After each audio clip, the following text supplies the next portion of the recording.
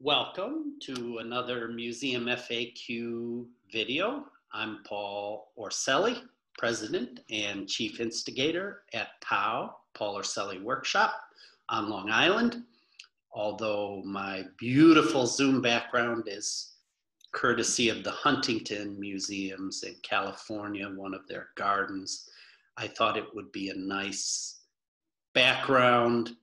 Somehow it makes me think of my guest today, Leslie Bedford, and maybe actually it will relate because I believe it's a Japanese garden. This all ties in, but before we get started with the conversation, hello, Leslie. How are you today? Hi, Paul. I'm great. So I always like to have guests start out by telling us a little bit about their background because, as is often the case with people associated with the museum world, their paths are often interesting and circuitous and not just straight line paths. So maybe you could start us out by telling us a little bit about your background. I'm delighted to do that. But before I do that, I want to say something to you, which is to thank you. Because in thinking about this interview, and I thought of all the people who, as you just said, were furloughed or unemployed or otherwise sitting at home, trying to jumpstart their career again, to give them an opportunity to talk, even if on Zoom, with museum folk and to think about museum ideas. It's a real gift, and you should feel very good about that. Oh, thank you. It's been my pandemic project, as I say. We all need we absolutely need a pandemic project. Yeah, you know and thank you. You're very kind for saying that. But you know, it is interesting. You could easily these days, what with everything that's going on to the world, but stare as I often say to my family. Let's not stare into the pit of despair for too long, because too long, right? There are lots of things that are not right in the world, or that I would like, or you would like, or other people would like to maybe be happening differently in the world. So what are we going to do about it? So right now, here I am stuck in my house. And anyway, so. Well, you're not stuck in your house. You're actually stuck at the Huntington Garden. Oh, hey, even better. And to tell you the truth, I think it's a Chinese garden, but never mind. Okay, that's good. So my career, like everybody else's, I think, is circuitous.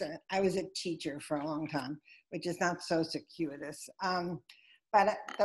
My first museum job was at the Boston Children's Museum when it was in Jamaica Plain. And they had this little 10-mat tea room that had been a gift. And my job as an interpreter, I'm not sure what we were called, part-time educator, was to schlep a big electric rice cooker into the tea house and sit down with kids, school groups, and teach them such esoteric arts as how to use chopsticks correctly. And I did that for several months, actually. And then I moved away to Ohio. And I was sitting out in Ohio doing outreach on Asian studies stuff when this job description came across my desk, which was a description of the job as the head of the Japan program at the Children's Museum, which by then had moved to the waterfront and was a big deal, to be the developer, curator, director, blah, blah, blah. And I wasn't going to tell this story, actually, but here I am. And I said to my husband, this is the perfect job. And he said, well, if it's the perfect job, you should go for it. And I said, how can I? I'm living in Columbus, Ohio. Anyway, long story short. Wow, what a good husband. He is a doll. And that's true. So I got the job, and there I was in the dream job, which was to be the head of the program, so it was administrative, the developer of exhibitions and programs, and also curator of a rather extensive and very cool Japanese collection, which was being put into study storage. Now, I don't know what that means to folks now, but it meant that we had individually packaged each object to be red, yellow, or green. You couldn't touch it, or you could look at it carefully, or you could pick it up and turn it around. And people came in and examined the collection. Anyway, it was a great job at a time when Japan was becoming as we used to say, number one. And there was a lot of money around and a lot of interest. And I was there for 13 years.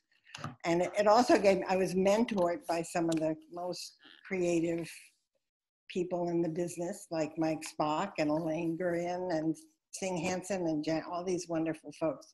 So I was incredibly lucky. And from there, because now it was my husband's turn to take the job that was the perfect job for him, which was in New York. I went to New York and I worked at the Brooklyn Historical Society just for a couple of years because of what a good wife. Yeah, we do our. I wanted to make sure after I said he was a good husband that you. Good. You've got a sense of parody here, which I really like. Anyway, Brooklyn Historical, tiny little history museum, very limited resources, really small staff, but already with a good reputation in the field for exhibitions. And doing exhibitions was what I loved doing more than anything. But I left there and went out into consulting land with the museum group, where you and I are both faithful members, and did a big exhibit called Choosing to Participate, which I loved working on. And then moved over to Bank Street College and ran the Leadership and Museum Education program for 13, I sort of moved in 13-year segments for 13 years. And you are, as they say, a serial monogamist. That's exactly right. You stayed there for Boston Children's Museum, and then I'm out of town. Right. Then New York and Bank Street. So I was at Bank Street for a long time, and while I was there, I went back and got my PhD, which I love doing as well, to be honest. And it's sort of the whole. And I realized when I was thinking about what I was going to say was that at the end of the day, what I really see myself as is a teacher. I started as a teacher. I've taught in all sorts of settings, and I love playing around with ideas, which maybe sounds more highfalutin than I am, but I just think it's so important for people in this field or any, and I used to say this to my students, look for some ideas that can delight you, that you can chew on, that you can play with, that you can test out, that you can talk about with other people. Keeps your brain cells from dying, but it also makes for better work. And the old saw about mixing theory and practice, that's c'est moi, theory and practice. So there you are. Well, that's excellent. Well, I was remiss, even though I knew you had earned your doctorate. I could have introduced you as Dr. Leslie. You could have said Dr. Leslie. I'll just say Dr. Leslie again. Well, there's a couple of interesting things to unpack there before we launch into the rest of the conversation. One is, it is interesting how things come full circle. You sort of started teaching. I mean, you obviously at Bank Street, and I would argue, as a person who doesn't have his doctorate but has his MAT in education. Oh, do you? So do I. I do, MAT in science education from Wayne State in Detroit. Go Wayne State. Tartars. But I would argue that anyone involved with transmitting ideas to people in a museum context, whether they're technically in the exhibits department or the education department or in another visitor services department, they maybe at their heart are teachers. So that's interesting. It comes full circle. Then I just want to have a quick comment and then a question that would be a good segue, I think, into our conversation. But the comment is, I'm always really interested, and you, of course, invoked one of those golden nexuses of the museum business, the Boston Children's Museum, when, when they moved to the Wharf, Museum Wharf, I guess. And Mike Spock and Elaine, people you mentioned, Sing Hansen, Elaine Gurian, Bernie Zabrowski was there, you were there.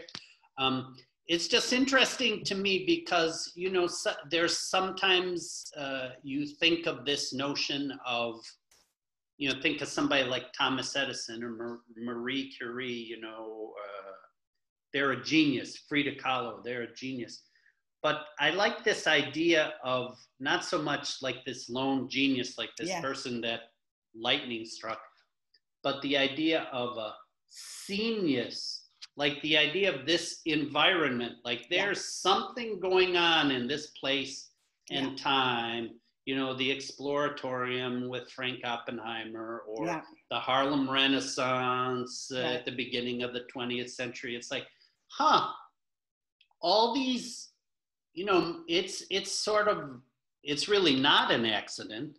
No. When you look back at it retrospectively, like all of these people were attracted to this place in this time because they saw an opportunity to do work that was meaningful and innovative to them. So I would acknowledge, including you, Dr. Leslie, as one of the geniuses in that situation. But I also like this notion of genius. Like the place, the environment is interesting. Me too. And I think that was the luckiest thing that happened to me professionally, that I landed in this place that had that environment and those people. And there are other places that have played that role over time. But I used to say to my students, you know, if you can possibly get a job someplace where you see transformative leadership and a kind of community sense and a real commitment to professional development, growing your people inside as well as paying attention to those outside. You take that job, it doesn't matter what it is, because you'll learn so much from that. There's an important, this is the part where we put the flashing red lights in the video, because I think that's important also when I think of my independent career as a consultant, as a business person. You know, the trick, in my opinion, just to reiterate in a different way what you said, you don't want to accept just any job. You want to try and connect with a job that you are legitimately going to be passionate about and can contribute to in that, not just sort of shuffling papers around. But anyway, so I just want to mention the seniors.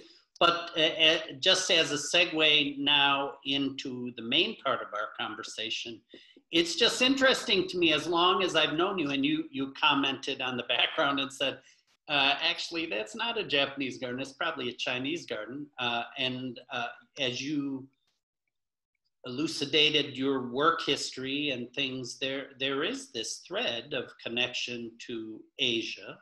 Yeah. And so maybe you could just, I'm just interested, that I think about it, it's like, duh, well, she worked on all these Japan projects, and she, and you've been to Japan and that, so how does that all come about? And then that's a segue, I believe, to a story about a museum in Japan. Well, what you said about circling, I think much of life is spent in a kind of spiral. When I wrote my dissertation, I realized I was circling around all these ideas that had been in my head for a very long time, but the time given to working on a PhD allows you to sort of enlarge them. And I'm finding now at my advanced age that I'm circling back to some stuff that's been there a long time, including Japan. And last spring, I had a chance, Frank and I went back to Japan for the first time in years for 2 months. He had a sabbatical project and I went along, you know, good wife that we've already established I am. And good husband who made sure wife could join him on that sabbatical project. So anyway, I went back, and here's I'm going to lead into something. And what I've been doing recently with my life is not museum work, but writing. I'm doing lots and lots of writing. And I just finished a project called Tokyo Madeleine. And it came from landing in Japan and getting on the bus in from the airport, which is something I had done, 25 times. And trying to remember the address of the place we were staying in the city where I had stayed a gazillion times doing work for the Children's Museum. Great big exhibit, Teen Tokyo and stuff. and I can't remember the name. And then I stepped down off the bus onto the ground. And I say, Tori Zaka. It just went into my head. I thought, that's interesting.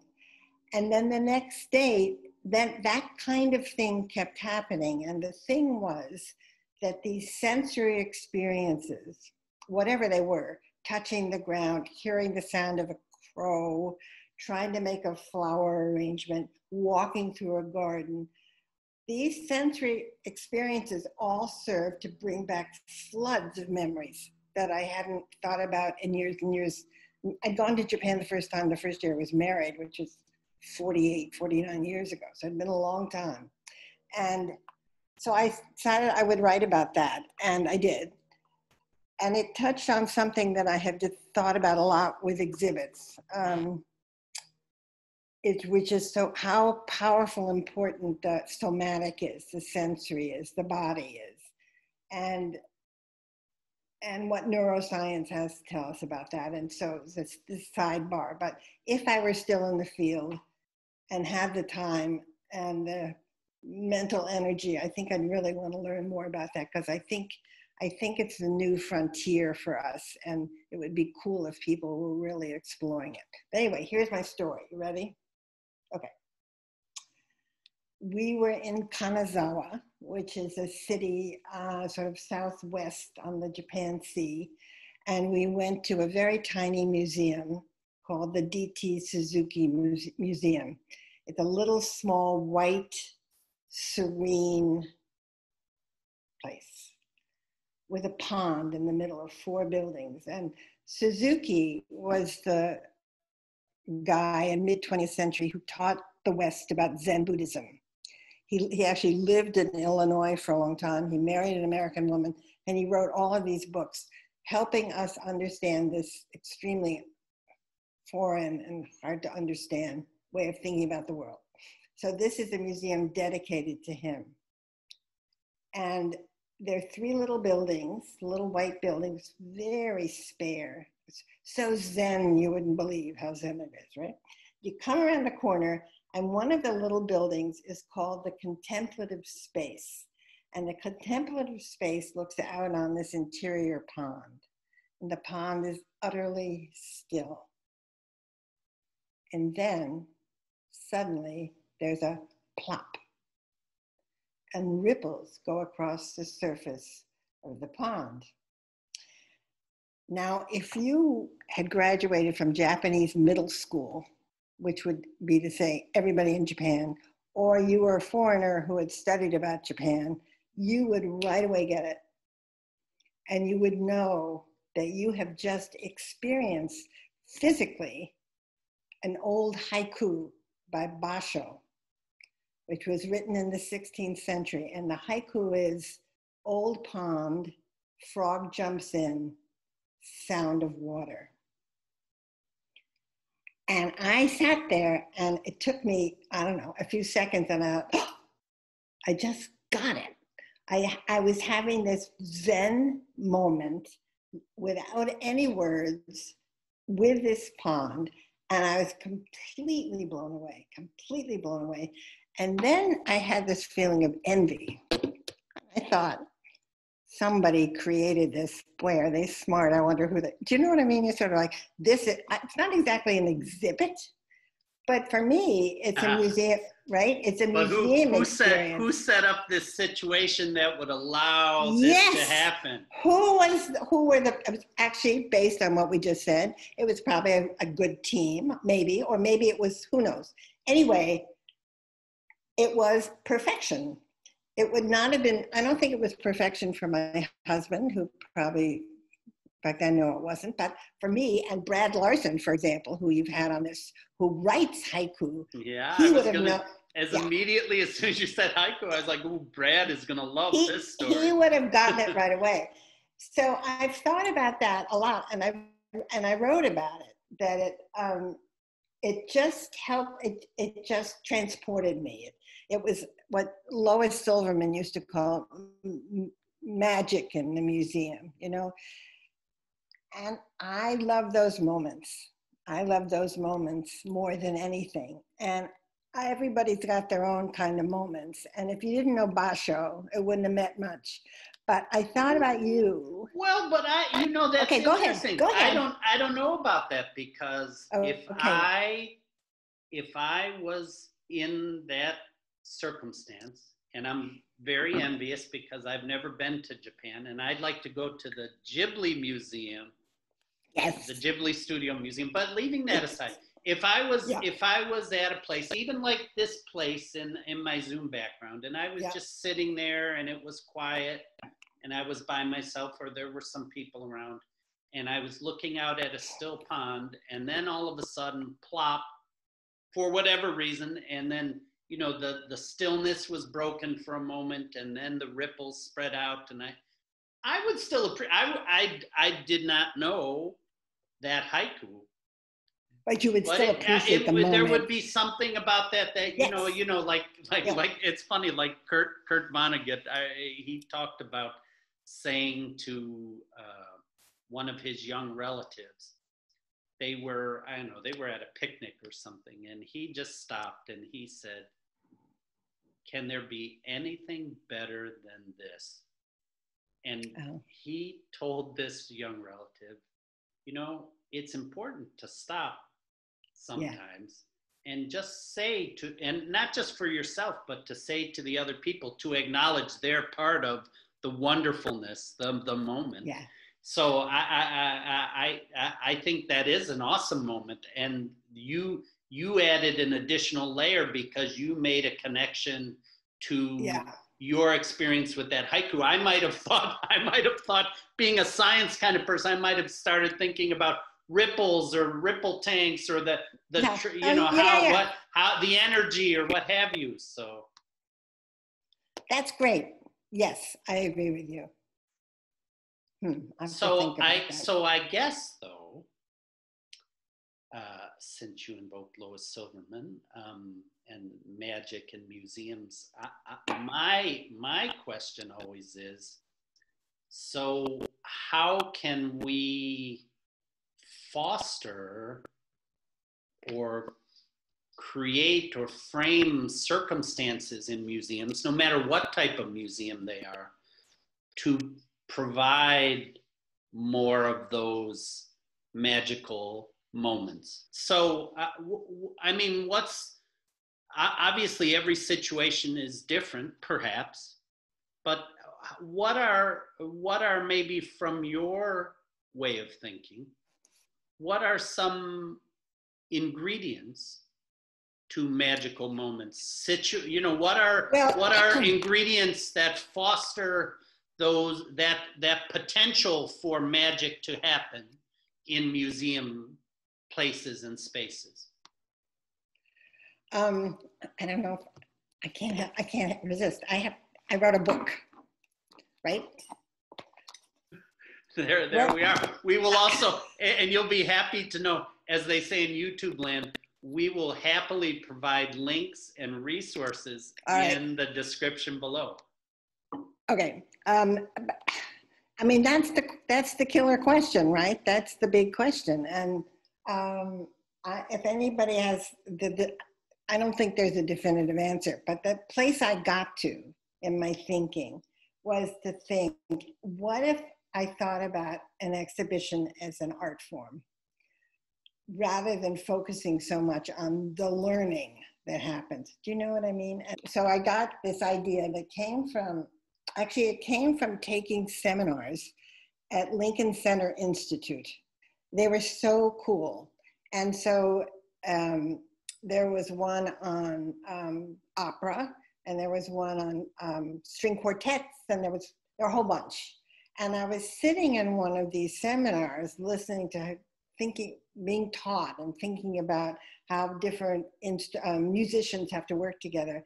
And I thought, what if we thought about exhibitions this way? What if we thought about exhibitions as a form of art? How would that influence the choices we make? And so that's what I thought about. And it had to do with playing around with some of the stuff that artists do, like metaphor. Because metaphor is a really cool thing, which opens up your mind, And opening up your mind is one of the things I think we're talking about. And that's maybe what that frog thing did. I don't know. Anything that opens it up rather than shuts it down, which the elephants have 4 legs and a tail thing that shuts you down. Anything that opens up your mind and your imagination, like story, right?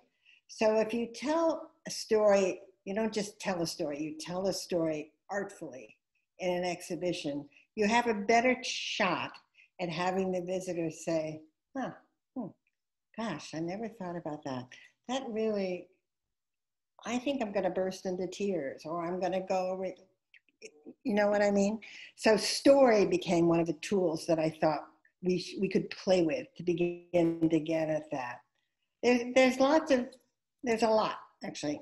You might want to read the book at some point. No. Well, I actually have read the book, so I can happily commend it. But like I said, we'll provide a link, and if people want to follow up on that.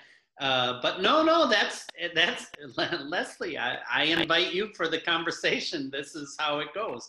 So I think it's interesting just to go back to the example that you gave of being in the Zen Museum and the Suzuki Museum, and here you are in the lake, and plop, something causes a disturbance, and you see the ripples, and it's very evocative and meaningful. It was very. It takes you out of your immediate self, maybe. It resonated with you, literally, and so. Yes. But the thing I was going to say is, just because we were talking about how we might have both appreciated it, but for slightly different reasons. I think maybe that's, I think that's also part of a good story or a good symphony or a good song. I was thinking of a quote, which I don't think I can pull up, but we can put it in the description. I can even post it in the video. This is awesome. Okay, well, it's a cool quote from this literary critic who says, "We don't go to see Macbeth to learn about the history of Scotland. We go to learn about what it means for a man to," something like this, "to lose everything he values in life."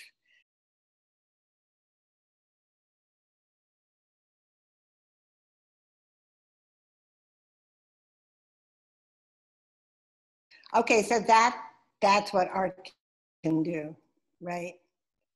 There's all sorts of aspects of that art that compels us. And I think it's useful in museums for us to be aware of that and think about what about this is applicable to what we do. And it isn't all, of course, but, and it's one reason I think why so many of the best people in the field have come from theater. I think a parallel to this, and it relates to good storytelling, good exhibition development, strong program development, is, I think there has to be, on the part of the people developing whatever, the program, the exhibition, almost a love, like I feel like I have to fall in love with this subject. Like I'm finding out new things, and I'm getting so excited that I like now I am compelled to share these stories or this angle on the story with people, and just like, wow, this is cool. Like if you show somebody, hey, look at this video on YouTube. This lady's swimming across the swimming pool with a glass of chocolate milk on her head. I just saw this Olympic swimmer do that. I was like, wow, look at this. Hey, look at this. But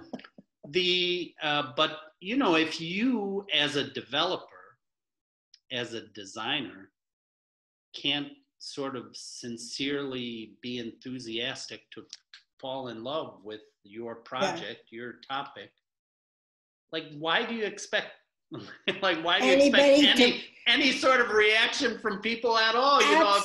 If you're just sleepwalking through the whole process, you know, Yeah. well, yeah, that's what people are going to do. It's like, oh, okay. This Well, is another history exhibit. Oh, there's a bunch of, like my kids once, we yeah. had to leave a history exhibit. They're like, Dad, everything in this entire exhibit is old and brown. Like yellow documents, old Right. pieces of Chippendale furniture, Right. even the, you know, the portraits and the anything that was in it, you know, it was like this sort of sepia tone filter that had been placed on the world. And that's how the information and the story felt too. It was like, yeah, this is, you know, my kids were not having anything of it. And I was like, I'm not going to drag you through this. Let's go. Well, okay. So this, I mean, you just opened up a whole nother topic, right? I mean, because there's I said once to somebody, how could you expect visitors to use their imaginations or have their imaginations engaged if you haven't used yours, which is a sort of variation on what you just said. Let's finish on a positive note and a hopeful note. So how can we inject that enthusiasm, that sincere love, that shared love for topics? How can we build more of that or bring more of that into museum experiences? You know, there are ways of telling stories that. Yeah. So I just now I am putting you on the spot, and hopefully, you know, if you can give me a signal, if there's complete silence, then I'll know we were. No, I just think I don't know. I mean, and I think that the answer that I got to in my career was that you hope you can share ideas and training and support with younger people so that they have the confidence to follow through on their their gut assumptions and all of that and not be beaten down, you know. And I felt, to be honest, that in the program that we did that. But that's not a quick fix. So for instance, a lot of the graduates still are in touch with each other or with the teachers that they had. But meanwhile, they're out there in museums which continue to think and move like dinosaurs. And I don't know what to say. I think it's the nature of human beings. Change. There's glacial change. I did my best to try and end on a positive note. Oh, sorry. Well, I think some of the changes that are being pushed now, which are not so much about this, but about the bigger picture, the issues of social justice and the role of the museum and the community. I think those changes, I'm hopeful, are actually going to have an impact. Yeah. No, I think so. I think, you know, I agree that sometimes it seems that change, especially in museums, does move at a glacial pace, unfortunately. But I think what is positive to me is looking at younger museum professionals and emerging museum professionals who basically are like, hey, you know, you've been talking about diversity for the past 40 years. Yeah. We're not going to wait around for another 40 years. Yeah. We want something to happen now. We are going to unionize, or we're going to put, hey, I mean, I think that's great because maybe just to end full circle, maybe that is the part of the museum business story that, you know, where the museum infrastructure needs to be made uncomfortable a little bit for that positive change to happen. Yeah, so. I think so. I think that's absolutely true. Well, Leslie, I really appreciate you taking the time. I think as is often the case, the conversation took us in some interesting places that even we might not have expected. But again, to come full circle, I think that's very indicative and evocative of the kinds of situations that we hope people encounter in their museum experiences too. Things that they might not have completely expected when they came in. So, well, again, I thank you very much. And as I mentioned earlier, YouTube, being YouTube what it is, we can include references and links to your book and some of the other things that we discussed, so that if people want to find out more about some of the topics or the exhibitions that we mentioned, we can include links to that. So should I be thinking about those? Is that what yes, that's this in a good Bank Streetian tradition. I just gave you an advanced, homework if you like, but an advanced organizer, so that you can frame your thoughts and come back. All right. Magic. And listen, thanks for having me, Paul, and truly thank you for doing this. Yeah, thanks a lot. Take care. You too. Bye-bye.